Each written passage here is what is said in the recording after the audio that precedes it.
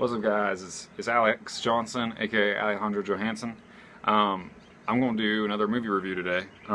This one is about this Netflix movie called Verónica. I don't know that it's actually a Netflix movie, a Netflix original rather, but it is on Netflix.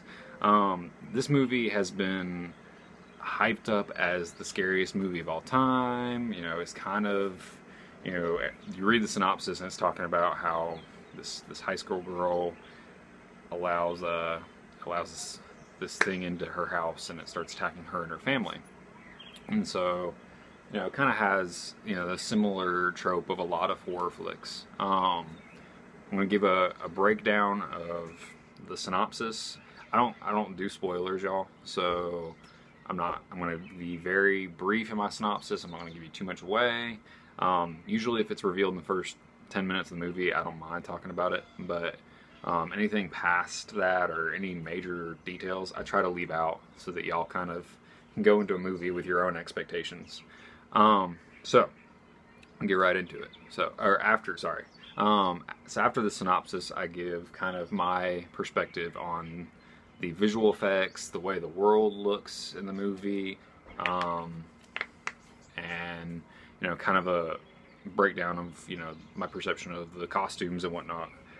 This movie kind of takes place in a modern-ish era. It's as far as the events within the movie, it's relatively recent, so the costumes aren't going to be anything crazy. It's stuff that people in Madrid would wear, in recent history. So I won't go too much into the costumes in this because it's just not a big deal. And then the next part of my review is kind of my personal opinion of the story, of the script, the acting, and then my final part is where I give my general score of the movie and also compare that to Rotten Tomatoes' audience scores.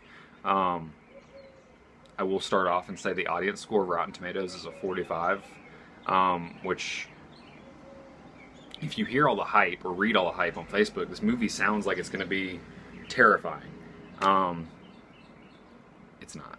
It's really not. And I'll kind of get more into that as I go into the review. But so real quick on the synopsis. So it's about this girl. Her name's Verónica. It's the namesake of the movie. Her dad is dead. Doesn't really, to my acknowledgement, I don't think I missed it, but it's possible I did. It doesn't really explain where or how her dad died.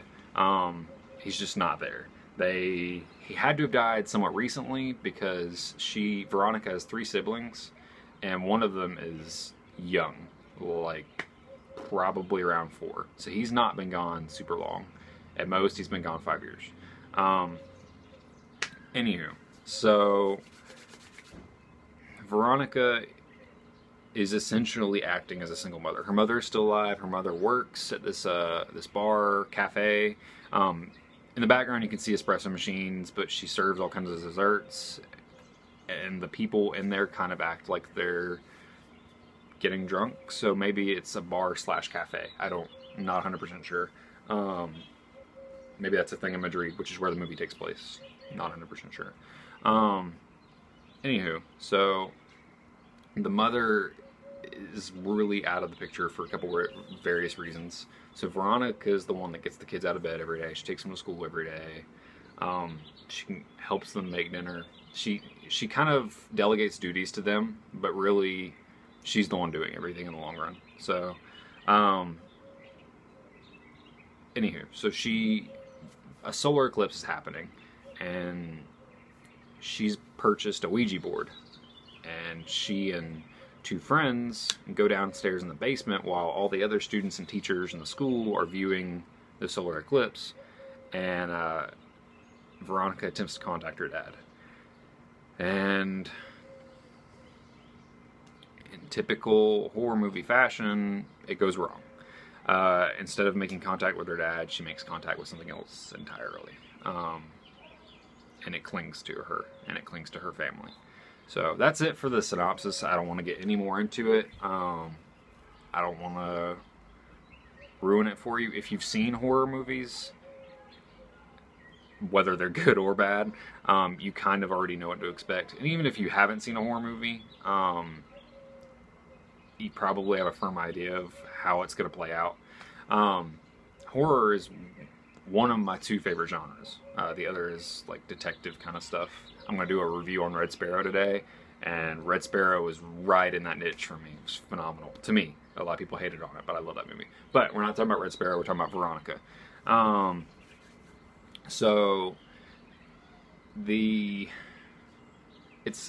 movie plays on a lot of horror movie tropes. If you've seen horror, it's a horror flick. It's gonna fit a lot of those tropes. But anyways, so now on to the breakdown of the visual aspects of the movie: the costumes, the world, the visual effects, the special effects, all that. I will say the special effects of this movie were on point. There's a couple scenes where shadows are a very big deal, and those visual cues do a lot for the environment as far as how it affects the portrayal of the creature in the movie, how it affects that creature and the people's perception in the movie. I think that a major thing about this movie is that it doesn't try to look pretty. It's a horror movie, so of course it wouldn't, but like it takes a very low class family and gives you their perspective. More specifically, the perspective of a 15-year-old girl. The movie's not done through her eyes, but you kind of, it's like you hover on her shoulder throughout the movie. She's the character you follow the most, which makes sense because the movie's named after her. So as far as costumes go, I kind of already touched on this. It takes place in Madrid and in relatively recent history. The movie's apparently based on a true case that happened. The cops show up and this is what they saw. This is what they learned. The movie's relatively recent history as far as real life events. So costumes aren't anything crazy. The kids go to a school where they all wear uniforms, so the kids kind of wear the same stuff every day. Veronica wears band shirts, Teen Angst, Rock Out, that kind of thing. And one character in it, she's nicknamed Lady Death by the students. She wears an outfit. There's nothing too crazy about hers. She's blind. I don't know if it was contacts or if she's actually blind in real life, but her eyes are on point, I will say that. But as far as the visuals go, a solid portion of the movie takes place at night, and it lends itself to a darker movie, but also to a movie that visually portrays how bleak the outlook was for this family. The special effects were on point. The creature in it is, without giving you spoilers, he's very faceless, both physically and kind of emotionally, if that makes sense. It's just there, and it just kind of lingers, and it kind of creeps and does stuffing on the shadows rather than coming right out, which for me as a horror movie buff, a lot of monster movies bring the monster out very visually. This one kind of creeps into existence as the movie unfolds, so that's that really. Visual stuff was on point in my opinion though. I'm going to get into what I didn't think was on point though, which is the story, and the script and the acting. I will say the acting actually pretty decent. The kids' acting roles, their job was phenomenal. As far as child actors go, they're great. If these kids were to show up in another movie, I wouldn't be disappointed, based on their performance in Veronica. But the story is a very basic, very... We got a horror movie going on behind me, I guess. It's a very basic horror movie. The story is not anything that's going to surprise you. The supposed twist is, I mean, I saw it from the get-go. It's kind of one of those things, like if you've watched a horror movie, you know what's coming. So the movie, the story doesn't suck. I won't say that. It's not garbage. It's not something that you're going to hate, I don't think. But it doesn't try to be different. And kind of one of the things that I look for in the horror movie genre is for stuff to be different. I don't want them all to be the same. There's a formula that works for horror, and I think that we've figured that out, and we kind of exploit that. But what I want to see in that genre is growth and diversity. So that's a big thing. And there's really, you know, everyone purported that this was the scariest movie on Netflix and yada yada yada. It's not scary. I mean, it might unsettle you at times. Like I felt the hair on the back of my neck stand up a couple times, but it's not scary. It's really not. And the movie has been overhyped, honestly. So the story is not bad, but it's definitely not great. The acting, though, I will say was pretty solid. Not disappointed in the acting. Now, here's kind of where we do the general score in my videos.